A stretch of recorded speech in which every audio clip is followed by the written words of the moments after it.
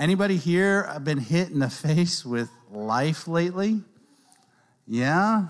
I was at a church a few weeks ago, and this particular church, I was there because all three pastors had just recently had the virus, and several other people had the virus. And it's just amazing to see how different communities get faced with different types of adversity. But show of hands, who here has been hit in the face with life in the last 6 months? The last year. Anybody? Okay, yeah, a lot of hands up there. A lot of adversity. You know, today's Bible selection that we're going to be reading from the text is in Luke 8, and it's verses 22 through 25. So if you have your Bibles, you might get that out. But you know, as we go through these storms, as we go through these things in life, the one question I always like to ask is, how will God get the glory? You know, today we've celebrated this baby Jesus, but let us not be confused. We're not celebrating just the birth of a normal baby. We're celebrating this all-powerful, all-knowing, all-present Lord who's here, who loves us, who's with us right now, who's all present. And so maybe you're like me. Maybe you've been facing some battles and some adversity, and you've had some hardships. Christ is here. He is present with you. And in those moments, I always ask, how will God get the glory? And that's what we're going to ask today. In those storms, how will God get the glory? If you would, Luke 8, verses 22 through 25. I am reading from the Christian Standard Bible. If you can we please stand? If you're able, stand in reverence for God's word.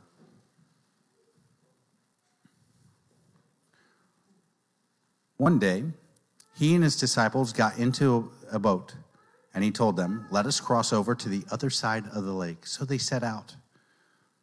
And as they were sailing, he fell asleep. Then a fierce windstorm came down on the lake. They were being swamped and were in danger. They came and woke him up, saying, "Master, Master, we're going to die." Then he got up and he rebuked the wind and the raging waves, so they ceased. And there was a calm. He said to them, "Where is your faith?" They were fearful and amazed, asking one another, "Who then is this? He commands even the winds and the waves, and they obey him." And this is the word of the Lord. You all may be seated. The first thing we take away from this is, number one, Jesus' commands must be carried out. His commands must be carried out. We see this in verse 22. He says, "Let us cross over to the other side." So there's the command, followed immediately by action of obedience. So you have a command followed by actions of obedience. So they set out. But let's not stop there. Let's back up. Let's go to the beginning of verse 22. One day he and his disciples got into a boat. See, if you're taking notes, this is what I would write down. If Christ sends his disciples, he goes with them.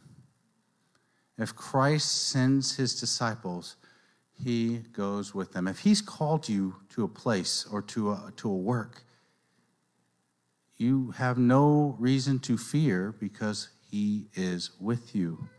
This was true in the Old Testament with Joseph and Moses and Joshua and David. It's true in the New Testament in this story, in the road to Emmaus and Peter's prison break, and of course with the gift of the Holy Spirit in Acts 2.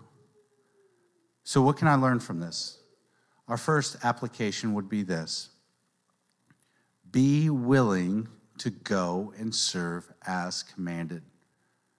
Now, this sounds pretty easy, right? It's a little bit more complicated than that, isn't it? We're comfortable. We have things the way we like them. And when God asks us to go do something, he's asking us to get and step out of our comfort zone, to do something for him rather than specifically for ourselves. It's still scary, but we know that we're not alone. He's with you. He's with me. But we still have our reasons and our excuses not to go. But let's think about this. Do you believe this application, that we are to be willing to go and serve as commanded? Do you believe that? Okay. Now, many of us believe it, but the truth is that we have those reasons why we don't want to. And when that happens, the opposite is true. We are unwilling to go and not serving as called. And we have to be careful of that. We have to. Now, I need to back up. A person can be a believer, but not a follower. You guys might scratch your head and say, well, what do you mean? Let me explain. Now, it says that this is a purified drinking water, and it looks like water. Maybe you guys have drank some of this stuff before too. I have previous experience from this. The evidence tends to point that this is water. So, knowing that, seeing this, reading that, I believe this is water. Does believing that this is water make me less thirsty? No. It requires action. If I want to be less thirsty, I have to do what? I have to drink. So, excuse me, I'm going to sit down. I'm going to take a drink.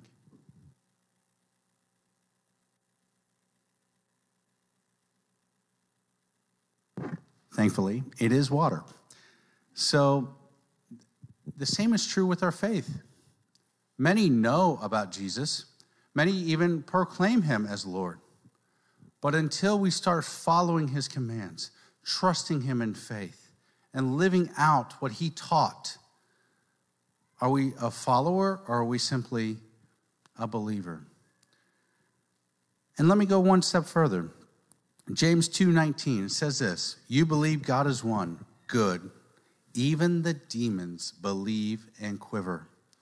So let's talk about this. Demons believe Jesus is Lord. They even have an emotional response. They quiver at his name. Do they follow? No.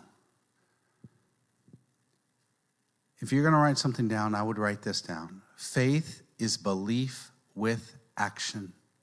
It requires action. My life has forever been transformed, and I pray that your life has been too.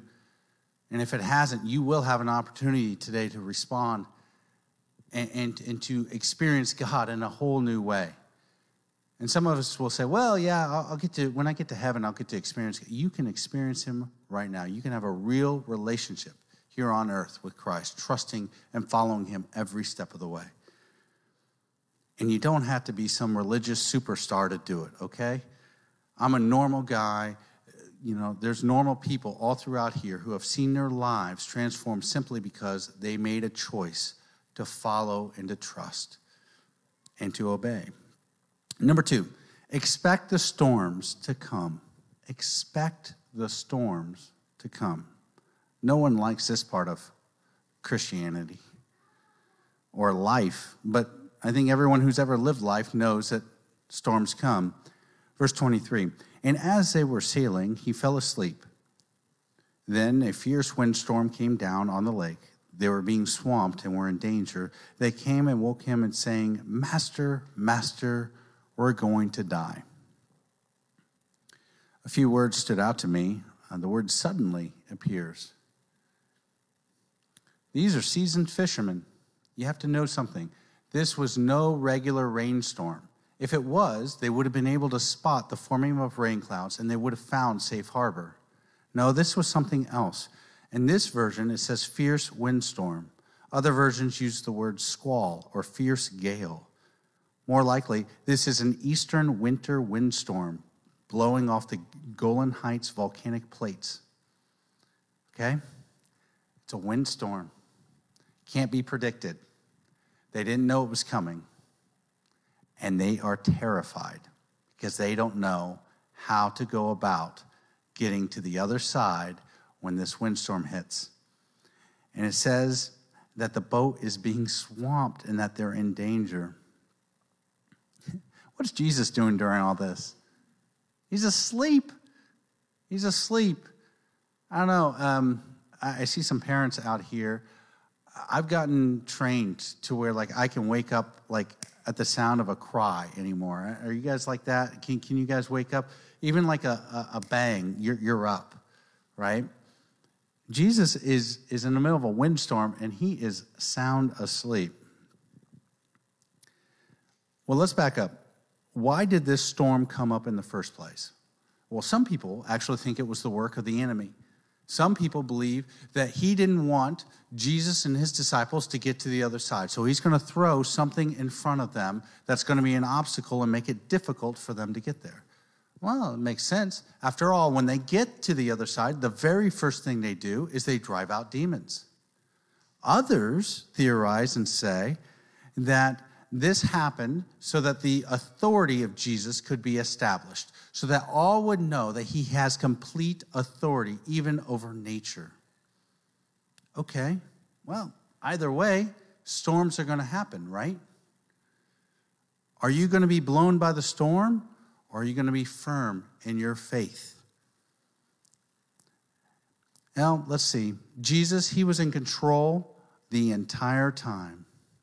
When you follow Jesus' commands, we can expect the trials, right? Anybody ever expect hardship or trials just because you were trying to follow God's command? Yeah? We can expect it. Even opposition. And even when you're scared and you can't silence your fears any longer, who can you go to? Who can you go to when you're afraid? Jesus. Jesus was there. Which brings me to point number 3. He is all powerful. He got up and he rebuked the wind and the raging waves, so they ceased, and there was calm. And he said to them, "Where is your faith?" They were fearful and amazed, asking one another, "Who then is this? He commands even the wind and the waves, and they obey him."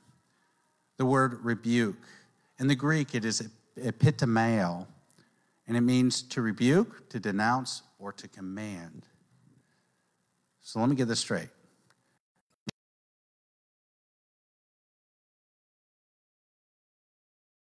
Guys, you might look on that manger this Christmas and you might see some little helpless, small little baby.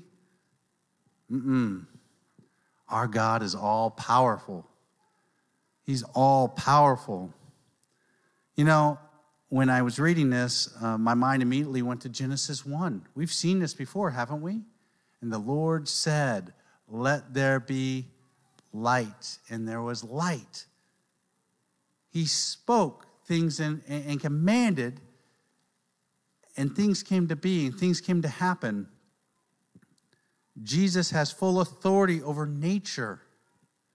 He is fully God, fully man.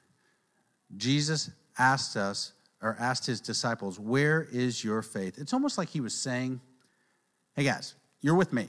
Do you really think the wind and the waves have authority over me? Don't you know me? Haven't you been with me? Stand aside." And he tells them to be quiet, and they're quiet. Not the disciples, the wind and the waves. Okay, so what can we learn from this? Well, trust in the Lord to lead, guide, and instruct. Here's what we've established so far. So far, number 1, if Christ sends his disciples, he goes with them. Number 2, we know that Jesus is always in control. Number 3, we know that Jesus is all powerful. Not even a windstorm like fazed him. All right, it didn't bother him the least. Now, at some point, if it hasn't happened to you already, I pray that you will learn not only to believe these things, but to rely upon these truths, to act upon these truths.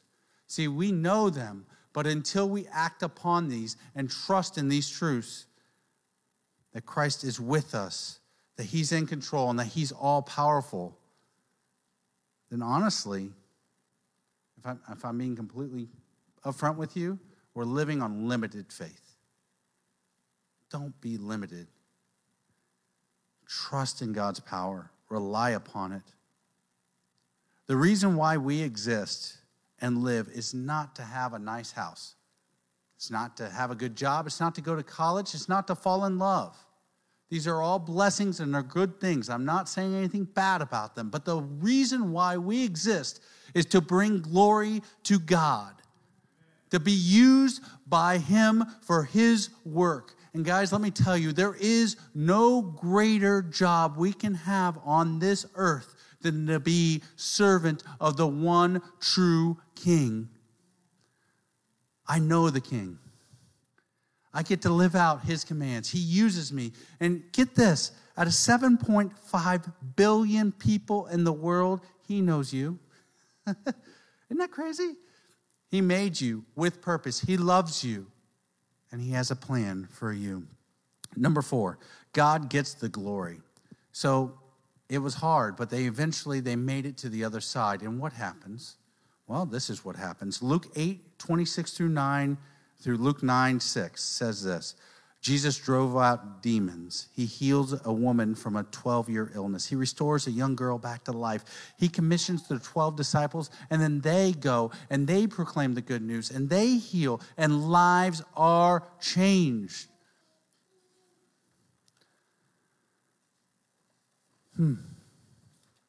Lives are changed. What can we learn from this? Live your life with purpose and with boldness. Don't live on limited faith any longer. I was one of those guys. I had different purposes for my life. When I was young, my purpose was to be on the radio. I was. I even made it into a top 30 market. It was awesome. My friends were jealous. I had the job everybody wanted, talking sports on the radio, and I was absolutely miserable. It wasn't until I committed my life to Christ that I found purpose, and I realized there's something greater to this life than me. There's something greater to this life than me. When you make the purposeful decision to not just believe in Christ, but to follow Christ in action, your life will never be the same. Some of you know exactly what I'm talking about, because others may not. This Jesus, I'm telling you, He's amazing. He changed my life forever. And for some of you, you may have been holding back. You may not have yet made that decision to follow Him and to make Him Lord of your life. So often, others, we may have asked Him to revolve around us, to fix our problems, to solve my issues. But we're thinking about it wrong. We're backwards. We exist to bring Him glory. Therefore, we shouldn't expect Him to come and revolve around us. We should expect our lives to revolve around Him, serving and honoring Him. So maybe you're one of those people, and you need to make a change. God is calling you to something, and you have been scared for a long time to do that. Don't live in opposition to God's will. And remember, whatever situation you may be going through right now, God will still get the glory. Let us pray. Blessed God, thank you for who you are. Thank you for this wonderful opportunity to worship together, to praise you. You are so worthy. We love you, Lord. Because of Jesus Christ, we have hope. We have a future. We have a victory in Christ. Lord, we know that you're calling us to be obedient and to be faithful to whatever you call us to. I pray for this congregation. I pray for those at home, Lord, that no matter what we go through or what we're dealing with, that we will be obedient and faithful and that you will get the glory. May we glorify you with all we say and all we do. In your precious name we pray. Amen.